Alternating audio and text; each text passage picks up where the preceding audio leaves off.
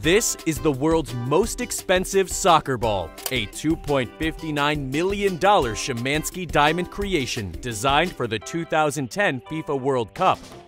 This unique ball is made up of 6,620 white diamonds and 2,640 black diamonds for a total of 3,500 carats.